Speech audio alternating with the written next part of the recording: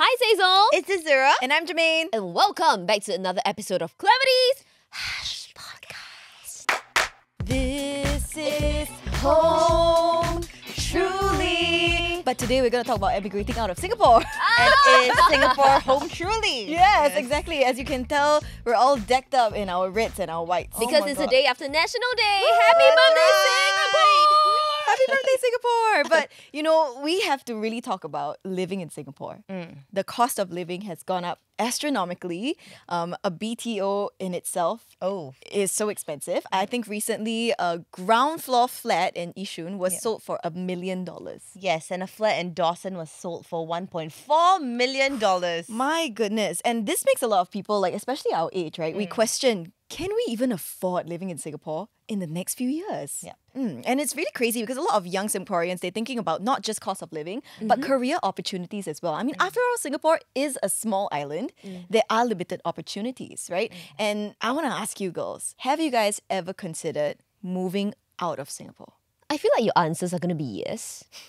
I feel like for me, it's leaning towards a no. Okay. Unless I find career opportunities overseas. But would you come back to Singapore? I would, because this is where all my friends and family are, and it's just a place that I hold so dear to my heart. I think it's going to be hard for me to just leave, you know. But like you mentioned just now, there's limited opportunities in Singapore, especially in our industry, the entertainment industry. Of course, you know, there's more opportunities elsewhere, say in like China, Taiwan, Korea. So if I can find like an opportunity overseas, I don't see why not for me to just grow and come back and bring more value to my home. But coming back is the thing, right? So there's two different terms. There's emigrate and migrate. Okay? Emigrate means you move away permanently with that, you know, thought to stay away from Singapore forever, from your home country. Migrating is a temporary situation. So you move away, you go from place to place, but you eventually want to come back. That's your goal. It's like animals migrating for winter. Are you calling us animals? No. But what about you, Zura? Have you considered emigrating or migrating? Actually, I think you would know this as well, but it's been something that I've been thinking about, especially recently. I feel like I need to do it while I can. You know, while I'm still young, while I still don't have much responsibilities, not much holding me back here. Kids. Correct. And I feel like I want to do it, you know, maybe for a couple of years. That's what I'm thinking right now. I don't think it's a forever thing. I think like when you talk about like, you know, immigrating, it's very scary, right? It's like leaving your home forever. But for now, I think maybe in the next few years, I want to see how I can make it happen for maybe just a couple of years. Right. Just for me to get it out of my system. In my head, it looks like just to, like, you know, play for a couple of years and then come back. You know what's surprising? Like 1 in 5 young Singaporeans aged 19 to 30, which we fall into, they actually said they want to emigrate. Like permanently out of Singapore. And this was according to research published by the Institute of Policy Studies. They conducted the same research back in 2010 compared to 2015, right? Actually, more people want to stay in Singapore. Yeah, which is surprising. But these are pre-COVID numbers. I think after COVID, more people want to stay. No, this is what I feel, because looking at the entire global situation, I felt that Singapore handled the COVID situation very, very well. True. I mean, we can't deny that. Masks, COVID tests, ART kits, even, what do you call it? Jabs. Yeah, the jabs. Vaccinations. Vaccination, yes, the immune jabs, you know, the immunity jabs. I felt like our government and our system handled it super well. Yeah, Correct and you me if I'm look at wrong. the political situation in the world right now. I mean, it's very, very volatile. And I feel like in Singapore, you get that sense of safety and security that you might not get elsewhere. Do you feel like now, right, after COVID, more Singaporeans our age would want to stay in Singapore? What about you, Zura? Okay, first off, I think that people are revenge traveling right now. She's talking about herself. Yeah. Like she herself. Yes, that's me. But I think that maybe with people traveling, right, and, you know, the borders opening, once they get out of the country, they might find that sense of, you know, oh, this is what it was like. And they may realize like, oh, the world is so much bigger. Because for 2 years, we were sort of stuck in this bubble. And we sort of forgot about everything else. But I think now that it's opening up, maybe when they conduct the survey again, more people might think that they've seen more stuff and they've forgotten about that, and they may want to experience more of that. That's true. Can't deny that. But this singer was telling me, he or she, I cannot name who, went overseas to, like, you know, do his or her music, and upon coming back, he or she felt that, the Singapore system is really a lot more efficient. 我懂了。就是他。 No, but it's true. Like all the processes, is really a lot easier, especially like when you apply for stuff here. I mean, not the passport thing, lah. That one, sorry, I cannot really help you right now. But everything else. Yes, and I cannot deny the statistics that you mentioned just now, right? The ground floor Yishun HDB selling for over $1 million. So here are some statistics, some sale transactions. Condo-based, okay? Condo-based, So okay. this just happened in July. This condo at Balmoral Road, 947 square feet, sold for 3.2 million. Where am I going to get that money? And it's 947 square feet. That's not that big. It's not that big. Wait, how big is your room right now? 250 square feet. But a house leh. Yeah, lor. 3 million? 3 million. Cannot. Yeah, and my rent how much only? And You know what I COE mean? is how much now? Like 90K? 100 over. I'm going to ride a bicycle. No, but it's really crazy, the cost of living. So for some people, it's not even like I really want to move away from Singapore. For some people, it's just, I can't afford to live in Singapore. One of my friends, you guys know Germaine, she moved out of the country. That was when Obama was still president. Okay. Right? So she emigrated there. She had a great time. She's living her life and very happy. When Trump came into office, there was a lot of Asian hate. Yeah. And it was very uncertain whether she would be deported or not. And she was seriously considering in those couple of years that he was in office, she was thinking, actually, I should go back to Singapore. I don't think that this place is safe for me anymore. And she really felt like she was in danger for those couple of years. But as of now, is she still there? Yeah, because now Biden's in office and I think it's stabilizing a little bit more. But still, it's still kind of like not home. Right. But bringing this back into the local situation, I also have a lot of friends complaining that even the coffee shop food prices are going up now. So, it's really that cost of living versus leaving your comfort zone, settling down somewhere else. And who's to say that the cost of living overseas is any cheaper than it is in Singapore? Correct. I think objectively we need to identify as well that, the grass is always greener on the other side, you know? You're here, you want to be there. You're there, you want to be here. It's always going to be like that, right? I mean, like, we've lived away for a couple of years as well, a couple of months. And I think you always... Okay, for me, right, when I was living away, for the first time ever in my life, I watched the most Singaporean TV. Huh? Really? Oh my God, I was on MeWatch all the time, mate. Because you miss home? Yes, Aww. because it made me feel like I was catching up with what was happening here, and I could like watch my friends or whatever it was, On radio, I've received this kind of text too many times. Singaporeans in Melbourne, Australia, Korea, Taiwan, just texting in and saying, it feels so good just turning on Me Listen and listening to you guys talk because I feel like I'm home. So this goes to show that, when they are abroad, they still miss home. Yeah, they want to connect with something at home. Right. But just out of curiosity, right? Let's say if you were to emigrate or migrate somewhere, where would it be? I feel like you girls know my answer. China. Right. Wait, but where in China? Do you know? I feel like anywhere is fine. Okay. It's just a different kind of Harbin. culture. Harbin. Different kind of culture. And I still love my Asian food, right? I love the Chinese language. So I think China would be the perfect place for me. You look like, you would thrive there actually. Yes. You never know, yeah.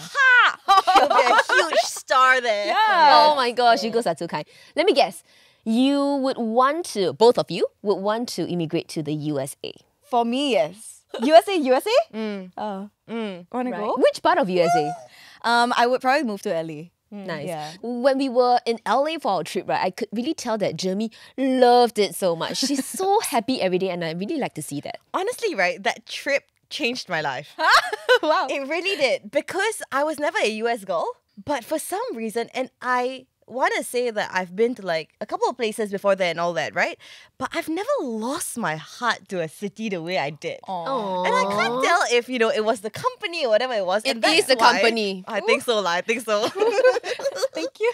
And I feel like I need to make a couple more trips with different people, with myself, with whatever it is, just to feel it out and see, like, maybe I might hate it. Maybe it was a one-time thing. Maybe it was because it was our first trip out of the country Right. after COVID. I Right. can't tell what it is, but I've never lost my heart that way before. I know. Yesterday, I was just on the radio show, right? And I told my radio show partner, Avery, I was like, you know what? I really want to emigrate. I really want to, or migrate. I want to live in LA. And he got shocked. He was like, don't leave me. But I think it's an experience, and a lot of Singaporeans, they want to live, out of the country. Like, let's say if you guys were to want to move, what would that main reason be? For me, it's definitely the career opportunity. Like, I'm not going to make this move until I'm sure there's something in there for me. Because I don't want to go there and, eat grass every day. Like, I have to count my finances from month to month just to make sure I have enough to keep me going. I feel like that is so tough. Maybe the China grass tastes better. I don't know. Maybe not just greener, but tastes better. Yeah. For me, if I were to think about migrating away, right, it would really be to meet more people. Because I guess in Singapore, yes, we do have, a lot of different peoples from different walks of life. But at the end of the day, I think the culture is set and there's no changing that. That's, how it is. But when you move away, you meet, your worldview is just open. And I think that's something that's really exciting about life. Yes. But I would miss Singapore a lot if I were to move away. Oh, something that I've been saying is that, the day I decide that I'm ready to move, I think I'm ready for a quiet life. You want to live in the countryside? No. A lot of people tell me like a quiet life and me can't exist together. Oh, yeah, absolutely. For sure. Yeah. You are For the sure. literal definition of a noisy life. No, but I want a quiet life, Okay. So maybe a closer, smaller group of friends? Okay. I think that if I were to move to LA, and why I want to do that for a couple of years is because I feel like I want to play. Why are you laughing at? Sorry. No, continue. I want to play in a place where no one knows me.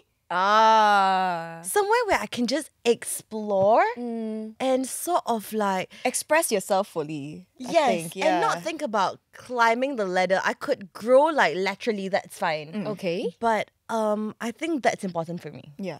So I think these are some of like the, good things that we hope to happen if we ever move out of Singapore, right?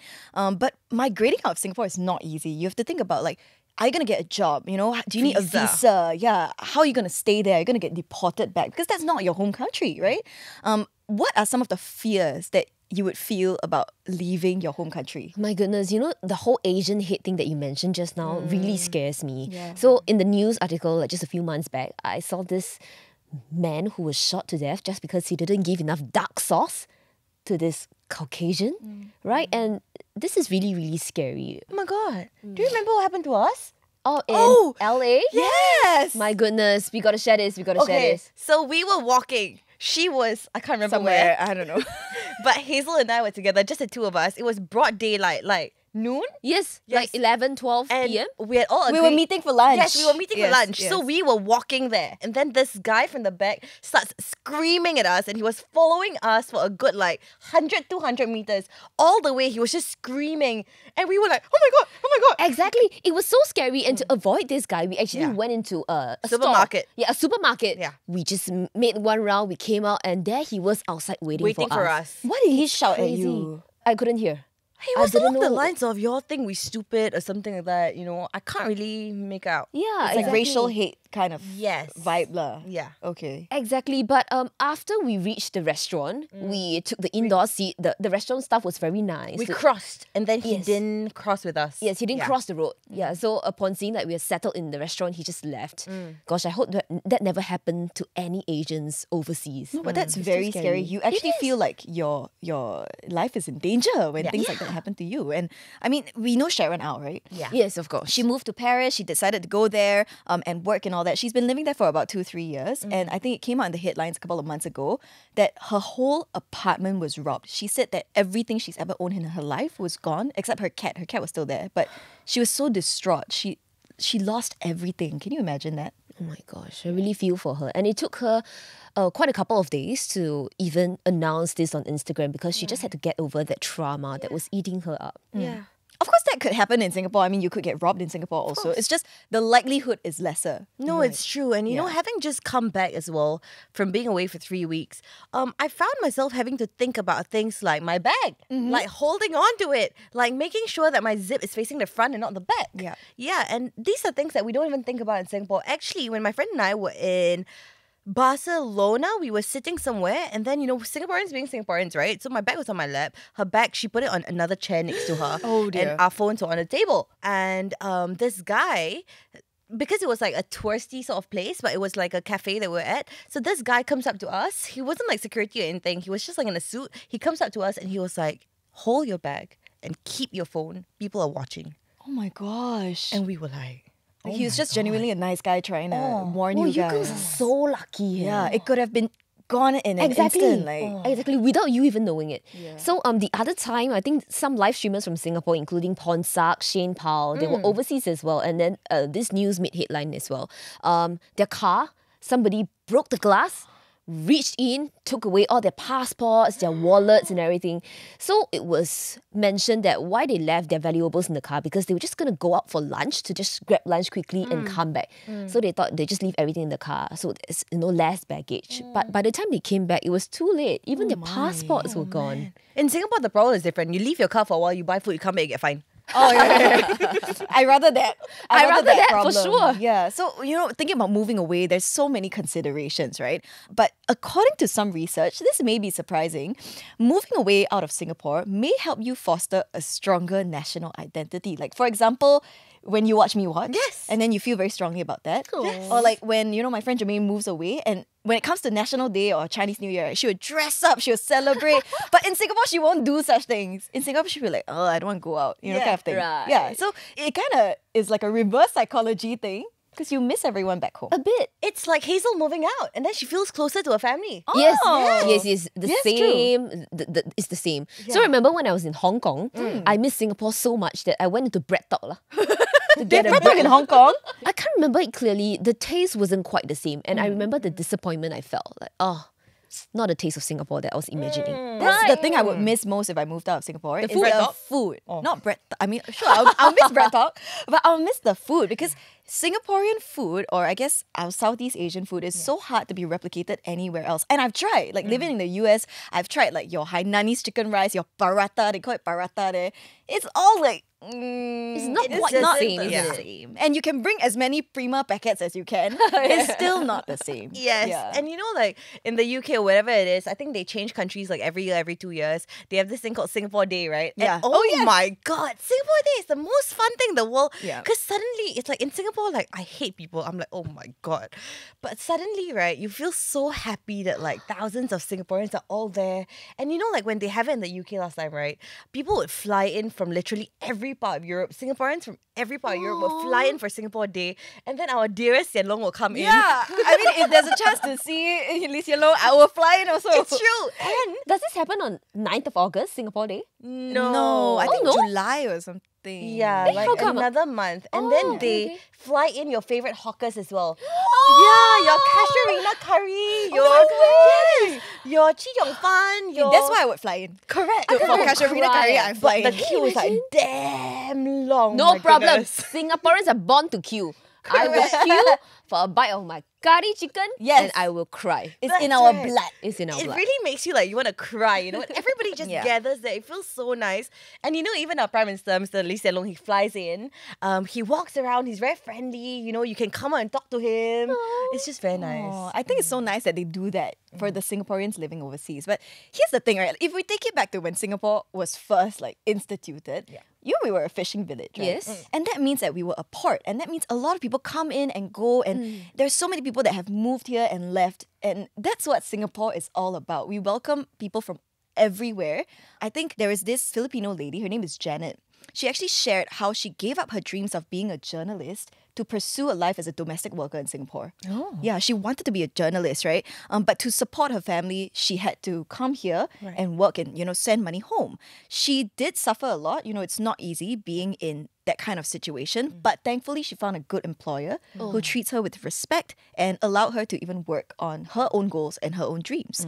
And because of that, she was able to take courses to help in her growth and eventually move back to the Philippines and bought a condo in the Philippines. Good on you, Janet!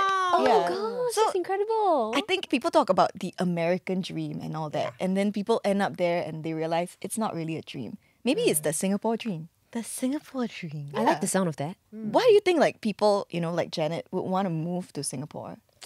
I feel like the primary reason is, of course, the salary. They could have been earning a lot here than they would have if they stayed in their home country.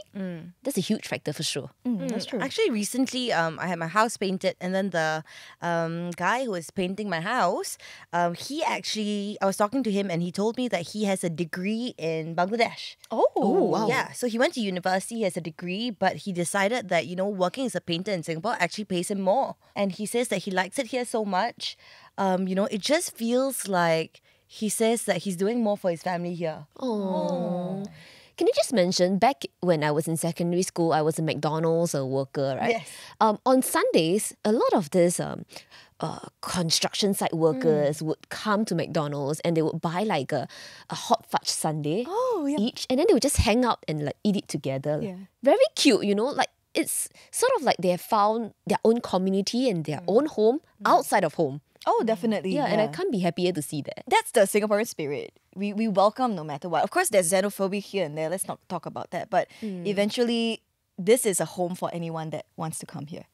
We've got some Singaporeans here that, our producers went online to search about, who actually moved away from Singapore. And here's what they had to say, okay?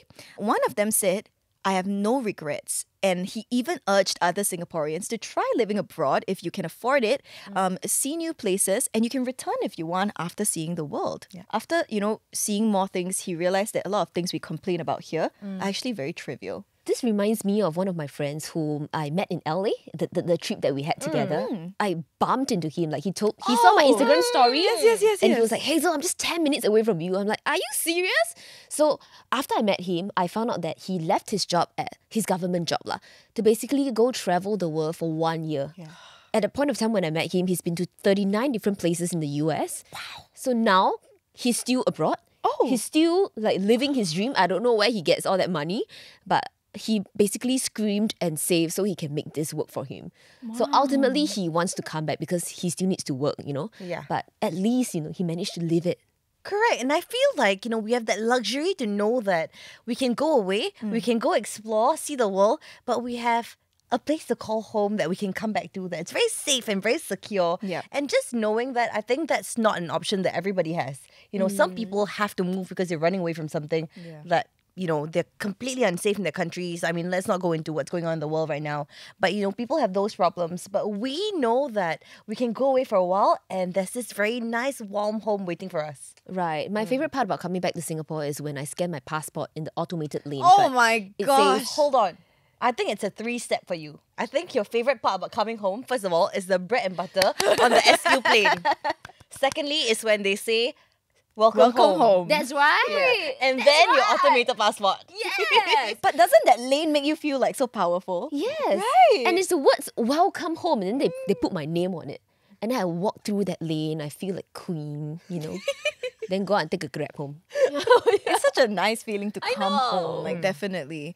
This other user actually shared that he moved away after graduating from university. He did a graduate program in Canada and he worked in Dubai. So it's been about 3.5 years since he's moved away, but he's thinking of coming back to Singapore to stay for a while. He doesn't know exactly how long he will be here, but he does feel like after staying away for so long, Singapore feels less like home and he doesn't really belong anywhere. Oh. Yeah, after you've lived in, I think, a lot of different places, you kind of lose that sense of, where do I belong? I guess you feel like a citizen of the world, where you're not this enough there and you're not that enough here. Yeah. But I still have a lot of respect for people that migrate or emigrate because it's not easy at all.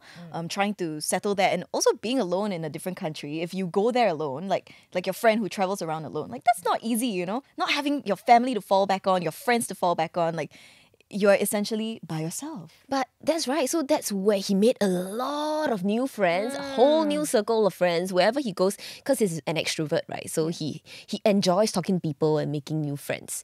But this other user also shared his or her experience of living in the US. So they were there for about 3.5 years, but she still felt like living there was extremely fast-paced. Oh. So that's another point of consideration, right? The pace of living. Right. I think in Singapore, the pace of living is really super fast. Yes. But can you imagine if you were to migrate or immigrate to places like Hong Kong? Or Japan? Yeah, that's right. US. She felt like that was too much for her and she got very homesick. I think it really depends on your individual capacity to handle all of these things as well. Because some people are at that stage in their life where they want to go there, they just want to be in a foreign country and just chill for whatever it is. But some people, just want to... they're homebodies. Yeah. I think it depends on what you want. Like Hazel said, if she moves, it's going to be, to progress in a career. If I move, it's because I want to do nothing. You want to play. I want to play. You want to play. But what do you girls appreciate most about living in Singapore? The many policies, I would say. The BTO policies for new couples. I mean, like, granted, BTOs now may take a longer time, 6 to 7 years, but it still offers us a chance to buy our own property at a lower rate. And there's so many grants, if you stay near your parents and whatnot, you get even more discounts in a sense. Yeah. So I think this is really helpful. For me, I think it would be the healthcare and education system. If I think about emigrating, right? If I really think about moving permanently to the US and relocating there, if I ever have kids, like, look at what's happening in the schools there. Yeah. I would never raise kids there. Singapore is honestly one of the best places in this world to raise kids. Yeah. And the education system is great. I mean, it's not bad lah. I don't know what's 8 times 8, but 64. What about And I feel like every time we travel, everywhere we go, right? They ask you where you from, and you go Singapore, and they go, "Oh, beautiful country!" And that's So the first clean. thing they always say, and I think it makes you feel very proud. For me, it's really about being close to the people I love, and just it feels very warm. It feels like home, and the safety of it. I don't have to think about anything. I honestly don't have to think about it. I can be out at in the middle of the night. It's not a concern. Suddenly when you're overseas, you realize that there's so many things that you took for granted that, you have to think about oh, can I go to this shady area at this time? People think about that kind of things and we never have to, right? Yeah, I had a French boss last time. She grew up in this place called Toulouse in France. And when she was younger, she would hear stories about us girls in Singapore. Oh, we go clubbing, we go out at night, all girls. It doesn't matter. We don't care. For her, when she was younger, they cannot go out in a group of girls alone. It's just simply unheard of. Wow. Something's going to happen to you. So look at us. We get a chance to go out. So we should go out. Okay, final thoughts. Is the grass really greener on the other side? The grass is greener where you water it. Wow. Words of wisdom. I really like that. I'm so proud of you, Azura. That's maturity. Yes. Thank you. I feel like, going abroad is fun and all that, but like what Zura mentioned just now, maybe just take a couple of years to go and experience it for yourself, see if you really like it. Like a lot of my friends, they've heard so much about New York, they've heard so much about, say, like Times Square, but a good friend of mine, she actually went there and she came back telling me, oh my gosh, there is always a stench. It smells like pee. Exactly. In the summertime, right? Because the heat heats up the pee, right? Whoa, very smelly. Gosh. Yeah. So it's like a lot of things isn't what we think it is until we actually experience it ourselves. So go experience for yourself and then decide where you want to be. Yeah. All I can say, if you decide to really move away from Singapore, learn how to cook. Oh, yes. Learn how to cook Singaporean food, okay? I think that's something that you really need. But Correct. To end this off, I'd like to share a story. Okay. I don't know if I've shared this before. Okay, but this was my time overseas, right? Where I was walking from campus A to campus B, and then out of nowhere, it starts pouring. Oh. Like, it was already maybe 8 degrees or something, and it starts pouring. It went from 0 to 100. No drizzle, no nothing. Okay. It started pouring, and I started crying in the rain, mates. It was like a music video. I was walking. I still had another 15 minutes to go, and I was crying in the rain because I knew that if I was in Singapore, I could call anybody and they would come and pick me up. But I had no one to call there. So that's my conclusion. That's so sad. So if you move overseas, bring an umbrella and learn how to cook. Okay, this is a very fun and interesting episode to explore. We hope you have learned something, or if you have other thoughts to share, please feel free to Instagram DM us at itsclarity.co. That's right. We're also on Spotify, Apple Podcasts, Me Listen. Make sure you follow us there to stay updated on the latest episodes. That's right. Don't forget to share a video, comment, nice things, be nice. Yeah. And turn on the notification bell. Once again, I'm Hazel. I'm Azura. And I'm Germaine. And we'll see you on the next episode of Clarity's Podcast. Bye-bye! SingaporeAir.com. Chris Flyer. It may be possible in the next few years for maybe... I'm so sorry. For now, I'm seeing. I was yes. trying to hold it. I try to hold it. Okay. Don't hold it. It's okay. Both of you would want to immigrate to the USA. For me, yes. Is there something else I can help with? No? Can you help us book flights to USA?